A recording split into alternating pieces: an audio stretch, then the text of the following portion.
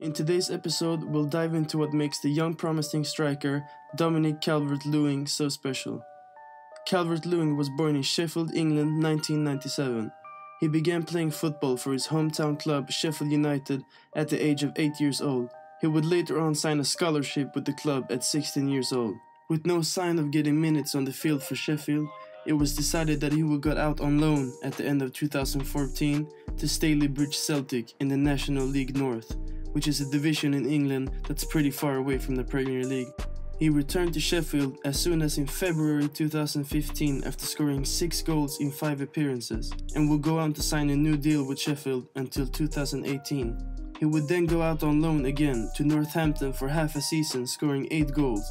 Despite wanting to extend his loan deal for the whole season, he was sent back to Sheffield again, only making 9 appearances for the rest of the season, and most of them coming off the bench. It was no question that there was a lack of game time for the youngster.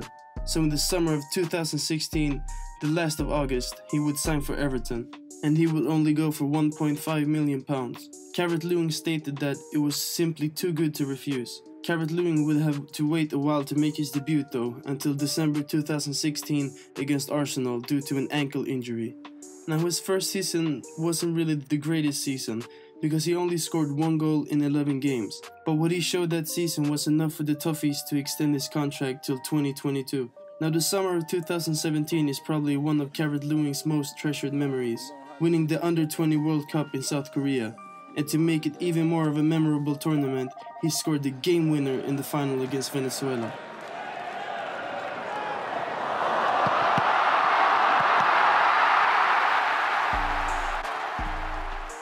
Now, because of his performances in the World Cup, there were high expectations that he would have a breakthrough season after the summer.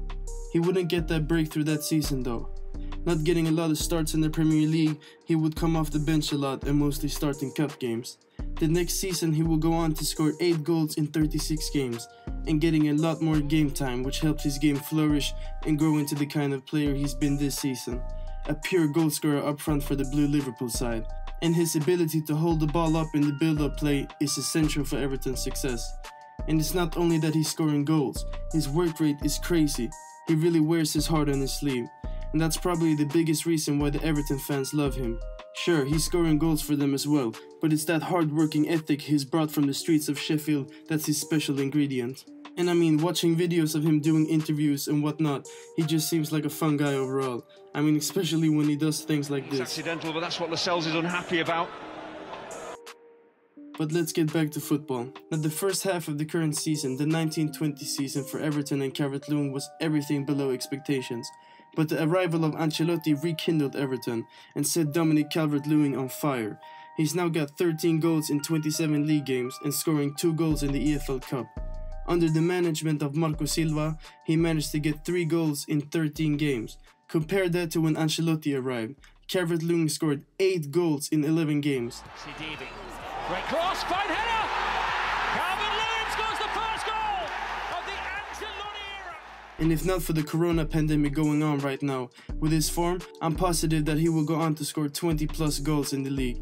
And if you have a striker that puts up 20 goals a season, you got a quality player on your hands. With his transfer value set around £25 million, it's no question he's underrated. Another fact that's crazy to me is that Calvert-Lewin hasn't made his debut for England.